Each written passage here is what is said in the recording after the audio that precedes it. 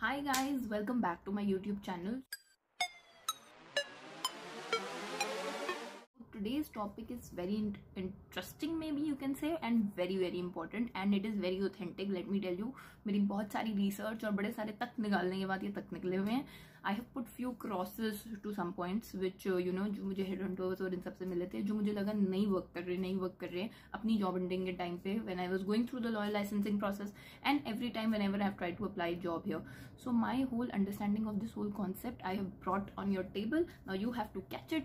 And one more thing that I want to say today is that I am so thankful to you guys. मैंने सोचा था कि आज मैं thank you ज़रूर करूँगी व्लॉग बनाने से पहले, क्योंकि जब मैंने ये जर्नी स्टार्ट करी थी then I never even expected that I'm going to reach somewhere around 500 subscribers, which I have because of your love, and I am so grateful. I just started like shock से, because I thought that information is free and it should be shared authentically without redacting or without extracting anything out of it. So here I am sharing some information with you about that CV building. See, I know a lot of people tell you that networking is very important. I also say 80% it is networking, and क्योंकि 80% jobs are not even posted. I mean, they are, they go through the other channel with reference and with somebody, you take that person's guarantee and that person somehow gets into the firm, whereas you are just waiting.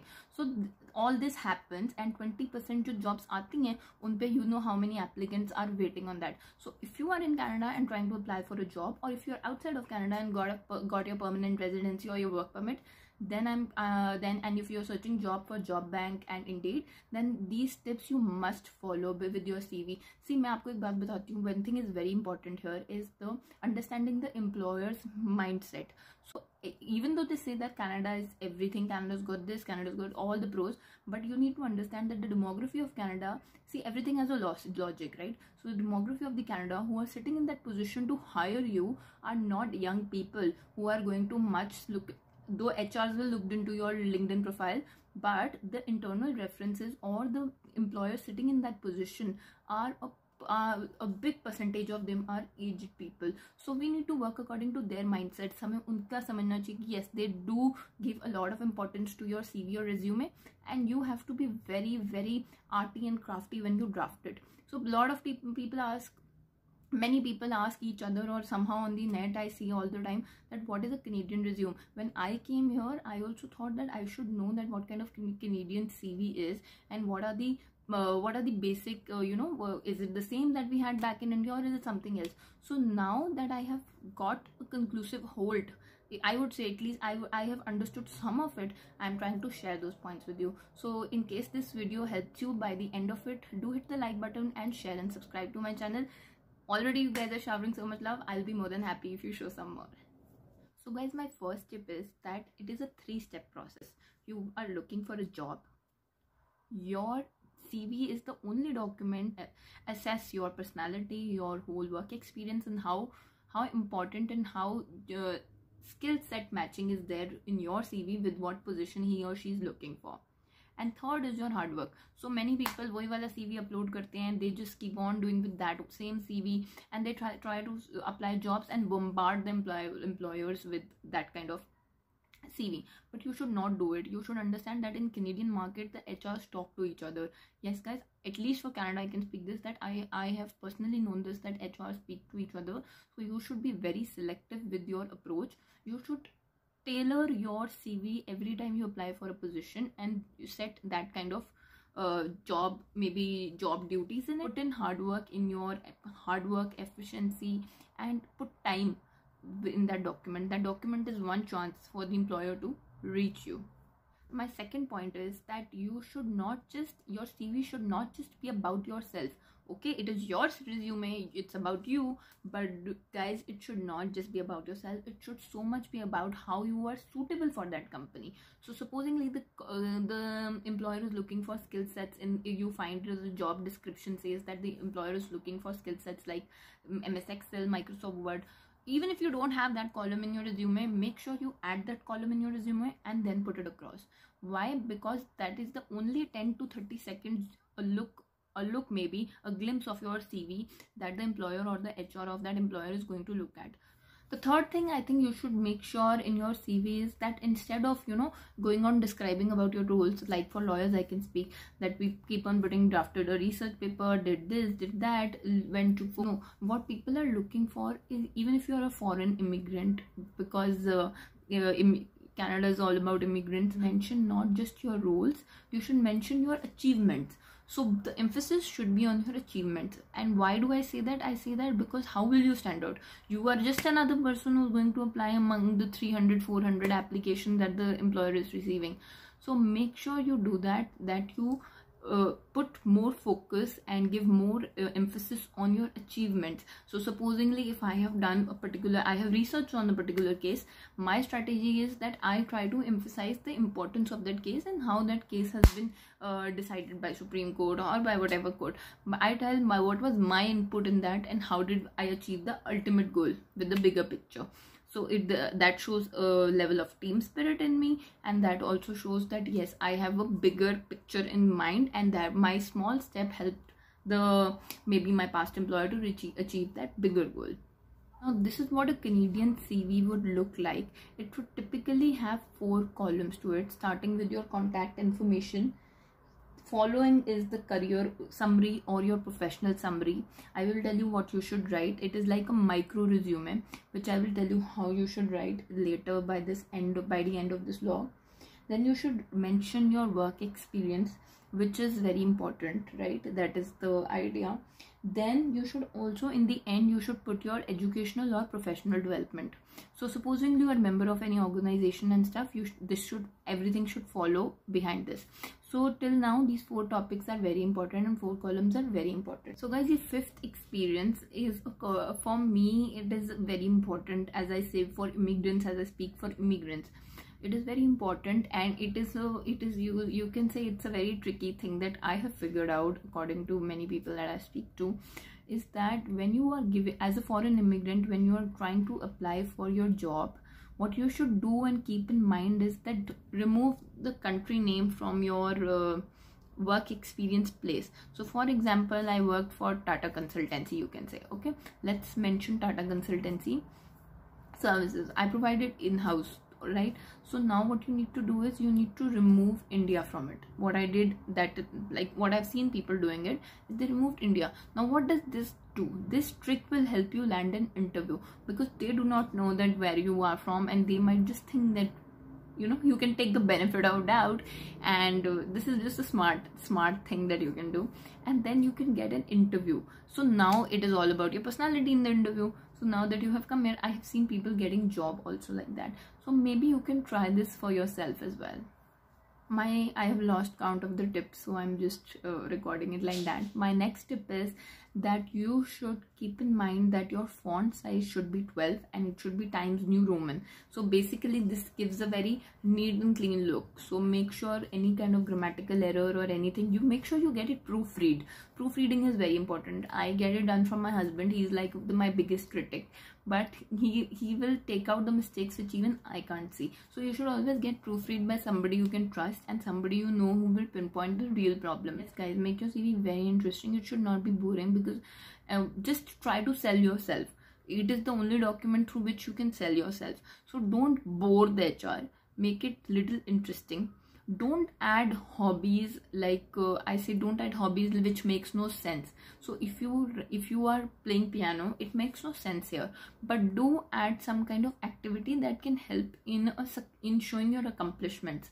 So for example, I participated in the moot court and I won that competition. So yes, mentioning that is helpful, right? Because that is the ultimate it helps me with my kind of career background and with my kind of job that I'm looking for as a lawyer. So now for each of you in different fields, I just suggest that put in achievements that are matching with your skill set and matching with the whole of your career graph. Another tip that I think you should keep in mind is that don't use first person in it. Don't say I have done this, I have done this, I have done this. No, you do not use I. It is a turn off for employers. Believe you me, it is a big turn off for employers. Do not use I.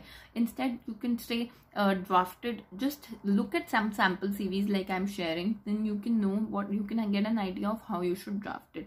I've seen so many people CV coming to offices where I work where they have mentioned I. No, do not do that. Then also keep your CV very short and crisp. So if you're a fresher, you should keep it about 1 page. If you have mid-level experience, maybe 1.5 page, and if you have 10 years experience, maximum 3 page. That is what the headhunter told me, the first point. So you need to know that these 3 things are very important. You should keep it short, crisp and precise. So it should be easy to read, right? They do not want very complicated English and seeing your other skills. No, they do not. People here are very simple, very simple. They will just see, okay, I'm looking for this particular job and this skill sets match this, then it's done. So you can almost be there. So you need to keep it short, precise and crisp. So a lot of you mention post-secondary education, secondary education. See, no, you have to convert all the terms to Canadian standards. Now what happens is when you put it to Canadian standard, that person, the employer feels that okay, this person is aware of the local tradition, the local language and the local kind of the way local things are here. He has some kind of local experience. This first impression in the employer's mind or HR's mind is your chance to grab it. So now what you have to do is you have to convert post-secondary education to high school. You have to put GPA. Also guys, keep in mind that you add relevant experience. Relevant experience is like bold and capital. Even if you have volunteered anywhere which is relevant to this job that you're applying for, mention it. Nobody here will say that okay, this is just volunteer, it was not paid. No, they give very much importance to volunteer work as well. In fact, they see is that very ethical thing that you have volunteered something and that has brought experience in your hands. So do mention it. The important is that you can have a second language. So for supposingly, if I am applying for a job and I know English is obviously core. If you know French, your chances of getting hired is double of what people like me. I do not know French, I do not speak French, I did in college something less or bit, but if you know any other second language, that is going to be your selling point. So do mention it in your CV that employers in fact specifically ask for bilingual people or for people who have who know Mandarin, who know Spanish, who know German, because Canada is all about immigrants and who doesn't want a translator in their own office. So you should try and work on your language skills if you are almost doing that. Or if you want to, even if you know Hindi, Urdu, English, Punjabi, whatever language do you know, you should mention it in your CV. If you do not mention it, don't expect them to assume it. Okay, so this is not for permanent residents or citizens or anybody like that. This is for temporary workers, people who have temporary work permit, like students who've got their work permit, or people who are here on work permit, or anybody who's on your work permit.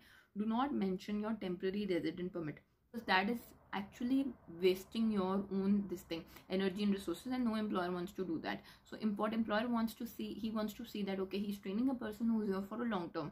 This is what my employer also looked, and he specifically told me that I am looking for a person who is specifically going to stay here.